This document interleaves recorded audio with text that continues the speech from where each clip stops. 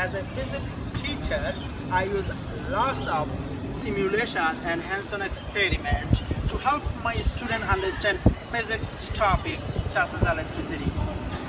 As a part of AMS Research Action Project, recently I have developed a hypothesis: simulation is better than hands-on experiment. I have collected lots of data through a series of interviews. Let's take a look. I support hands-on experiments more because to begin with, it's more, you can apply it to a lot more things. I think I support the simulation better because although it's fixed and you don't really learn anything from it, but when you I think you just get the overall idea using the simulation, so you know what you're supposed to be finding. I chose hands-on because I feel like I like touching and making sure I know what I'm doing first before I go on the computer and do the same thing. And I'm Jared. I think hands-on is better because unlike simulations, hands-on actually will make you do more work, and like the experiments can be more exciting than looking at a screen, like seeing it in front of you rather than at the screen.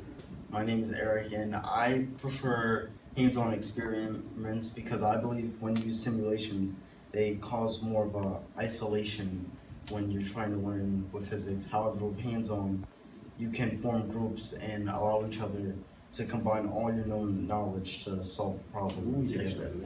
After conducting a series of interviews, we seem to have reached a consensus that simulation is for understanding and hands-on experiment is collect the empirical data. Simulations for data, hands-on experiments for the experience of clarification. I like that. Simulation for understanding and hands-on experiment for data. Put it other way around. Simulation for understanding, I really like that. What about you? Simulation for understanding the natural phenomena. Once you have full understanding, then you do experiment to for what? For empirical data. For empirical data.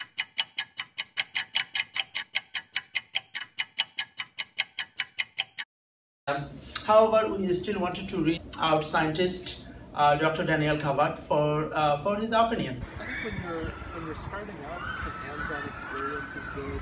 I think especially with something like electricity that isn't so familiar to people in everyday life. Everybody has the experience of throwing a ball or pushing on something and watching it. But in everyday life, people don't have so much experience with electricity. So I think giving them some tangible hands-on experience is good. And then once they've developed some confidence and developed some understanding, then simulations can actually be clearer and easier to understand. Because real-life experiments are often complicated, don't quite work the way you expect, and it's hard to do an experiment perfectly. So once you have a little bit of experience and background, then a simulation can be very effective.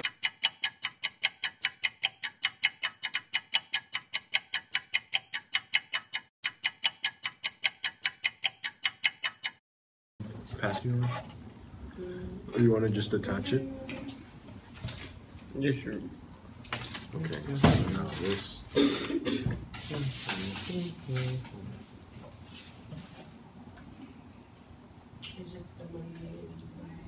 Where's the nails? Oh my god, This goes here. oh my god, yeah. And then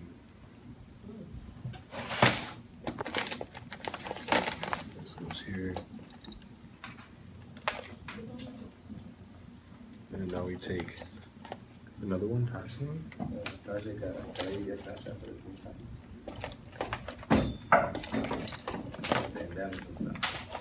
could try. I don't even know my shit. This goes here. Which one was your Snapchat? It's not lighting up. Why? Because Maybe the other one. You have to figure that out why it's not lining up. Maybe it's this way. Hello, I'm Steven, and today I will be using the simulation to create a series circuit that will light up one bulb. First I got a couple of wires, and I'm using a rectangular shape we will be using wires, and I'm going to make a rectangular shape because when making circuits, it's conventional to use a rectangular shape. And in the middle of these wires, we call this a junction. Middle of the two wires, we call this space the junction. Then we insert a battery inside the circuit, but then we get a short circuit. This is because there is no resistance inside of the circuit yet to suck up the power. So we have to add a bulb, and then this problem will be fixed. Connect it, and boom, it's lit. There's the current using this ammeter that measures the amps right here. We're going to split the junction, creating an opening so I'm able to place the ammeter in between. The reading that we have is 0.90 amps to measure the voltage. We have 8.9999. When I do the hands-on experiments, we have to use the real-life materials. For example, a bulb like this, a LED bulb.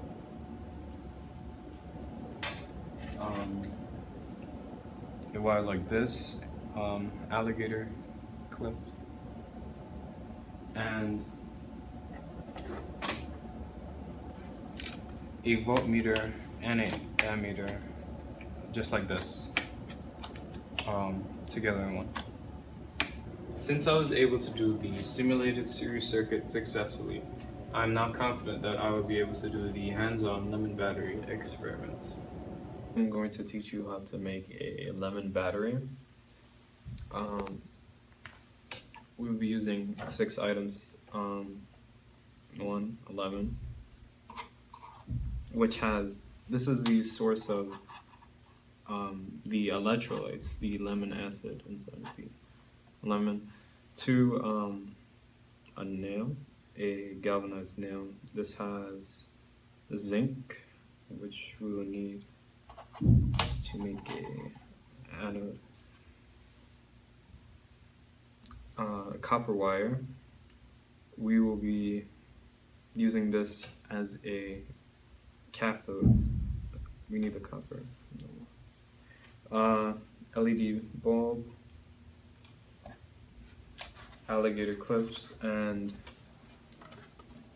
a voltmeter to measure the voltage of the setup. I'm going to make 2 terminals. One is the anode, using the zinc. Insert it to the lemon.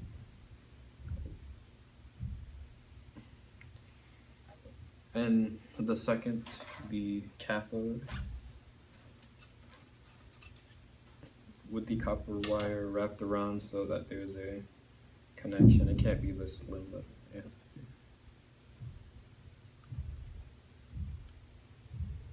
Enough copper. These 2 are neutral. This has the atomic number 30, this one 29. We used these items because they're easily accessible. Are neutral. This has the atomic number 30, this one has the atomic number 29. 30 protons, 29. And it reacts with the electrolytes. The zinc likes to give up electrons, and the copper wire likes to receive electrons. But this can't happen unless you make a bridge using the alligator clips, like this. And to do that, this becomes a cation, which is positive, and this becomes an ion, which is negative. And now I'm going to use 5 lemons to make a series circuit and measure the voltage. The negative of this battery would connect to the positive of the second battery. Make sure that you do that. And then all you'd have to do is connect the negative with the voltmeter. Let's see what the reading says. It's 15. So with 2 lemons, you would have 15 divided by 10, which is 1.5 volts. Well, using the information and the direct relationship, we can infer that using 5, it would take approximately 3 volts. And now I'm going to attach all 5 and light up the LED. This LED requires 2 volts to power it, 2 volts.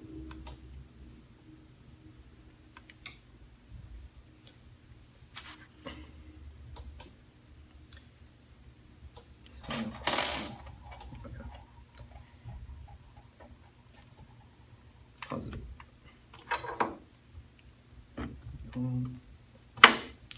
Negative. Positive.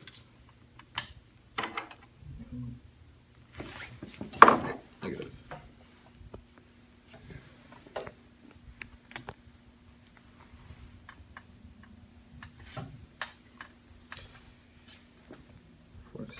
One more to go. Positive.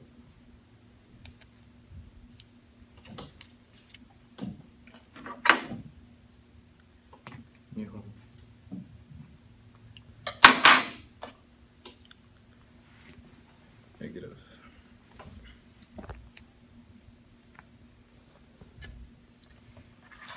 Let me organize.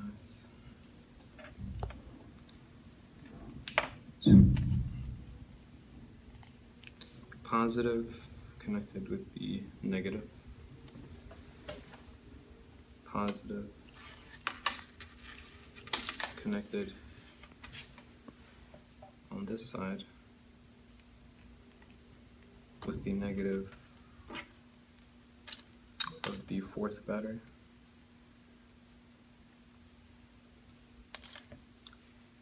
Positive of the 4th battery is connected with the, with the negative of the 5th.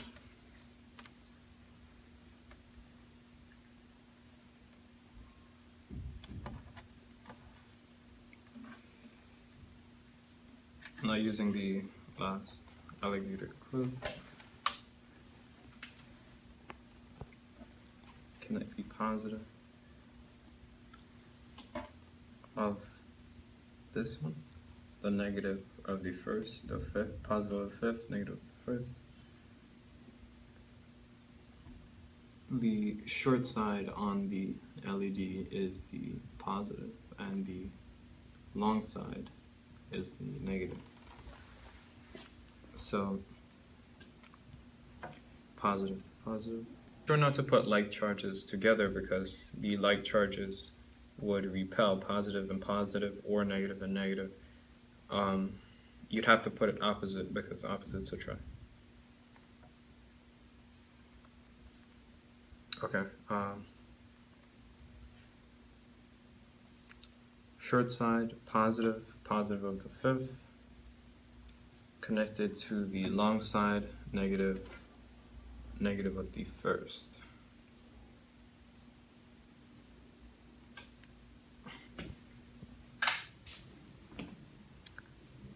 Now you can see that the LED light is lit. As you can see, the LED bulb is lit. This is because I use the chemistry to make the 5 batteries, and I use the physics to create a series circuit from the batteries to light up this LED bulb. The word to explain the chemistry of the lemon battery in front of you. So first we make 2 terminals.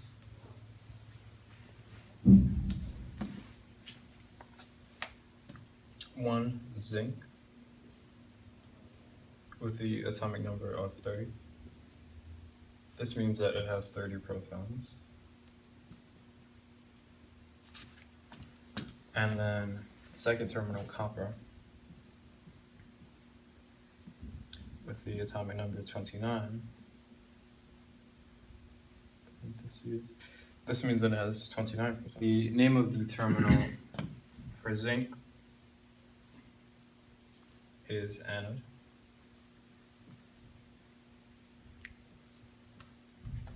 A-N-N-O-D-E. The name of the terminal for copper is cathode. C-A-T-H-O-D-E.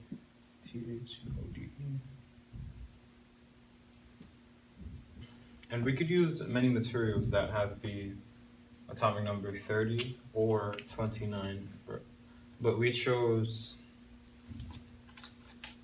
a nail, for a galvanized nail for zinc, and a penny for copper because these items are easily accessible.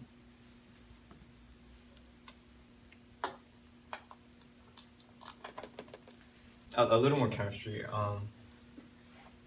Both of these are neutral, meaning that they have the same number of protons and electrons.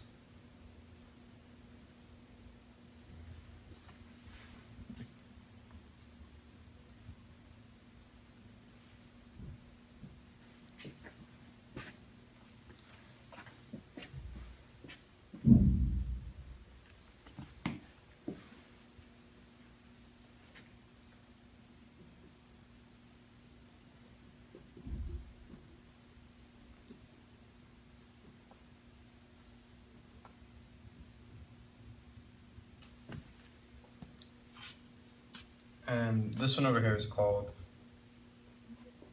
a zinc atom.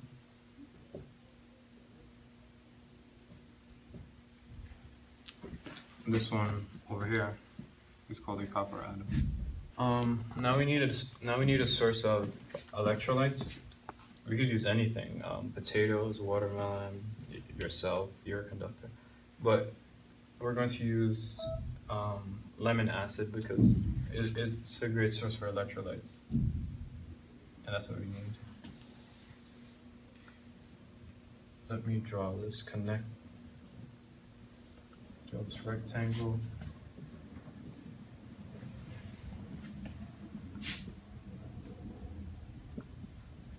Lemon acid.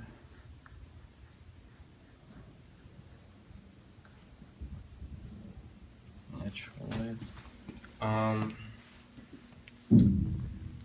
When we connect these, symbolically connect it, then this the zinc begins to interact with the electrolytes, and it then becomes ready to give up electrons, because this is very sensitive to the zinc is very sensitive to the electrolytes, and it becomes ready to give up electrons.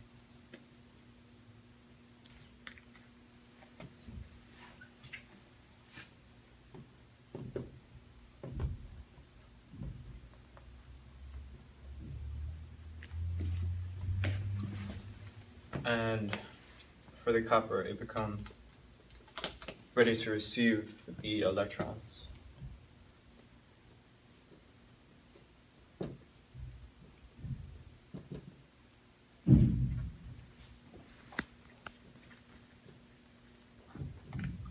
However, this can't happen because they aren't connected. We need a bridge to connect these two, zinc and copper.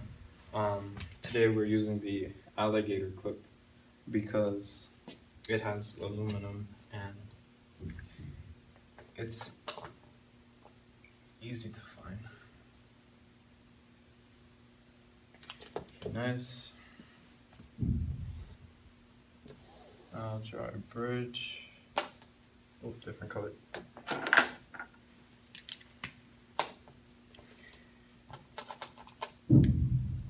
now has a path to move to leave the zinc galvanized nail and head over to the copper penny.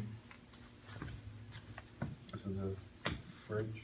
Using the wire, when this happens and the electrons transfer, this becomes positively charged.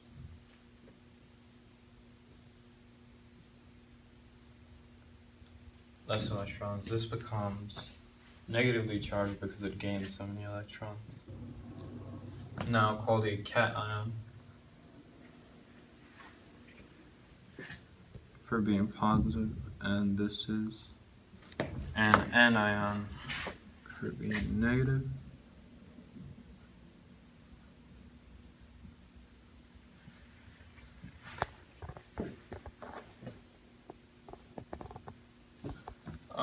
This statement and this statement are no longer true, so I'm going to go ahead and erase this.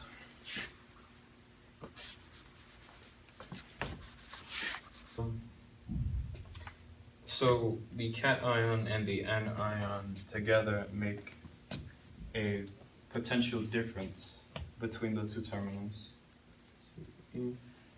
Another name for this in physics is voltage. Finally, my experiment shows that using the lemon battery, let me make a table, lemons on one side, voltage on the other. It gave me 1.5 volts. Using 3, it gave me 2.6 volts.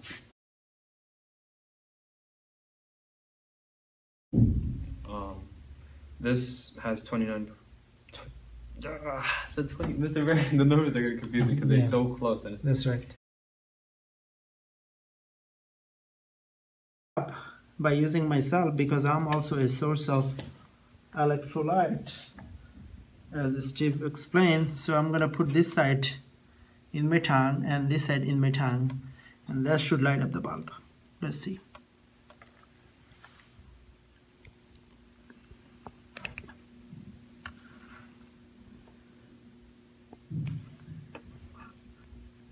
However, we do not recommend you to do that at home unless it is less than 10 volt. Alligator clips. Alligator clips. Yes. 1, 2, 3, 4. So these are the alligator. 5. How much did we use? 5 or 6? Doesn't matter. I think we used 5.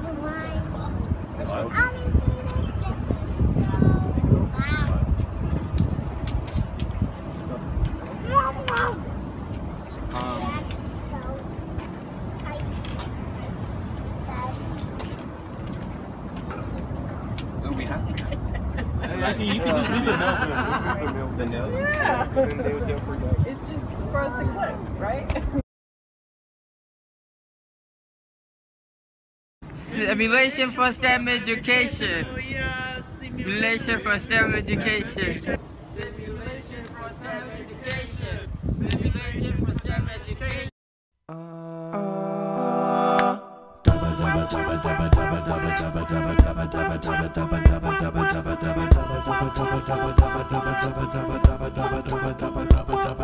Sunlight takes 8 minutes just to reach your eyes. Inside, it's all atoms making up our minds. But if you think that learning science isn't meant for you, or just not cool, there are formulas to prove it now. Better study up, I'll show you how. We're about to throw some science down. Evolution made your brain, heart, spinal cord, and also your eyes. Medicine made the vaccines, technologies that keep you alive.